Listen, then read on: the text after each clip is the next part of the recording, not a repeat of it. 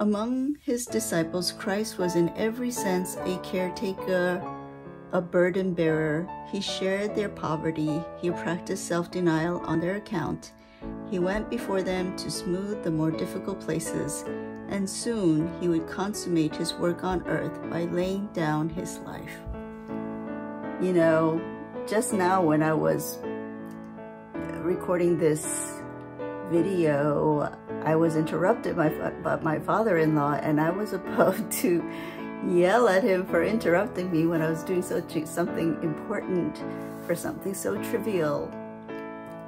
And it revealed how immature my heart is when I'm about to share something about being kind and graceful in the face of other people's immaturity. So we are all struggling, and yet Jesus is so patient and kind with us as he was with his disciples.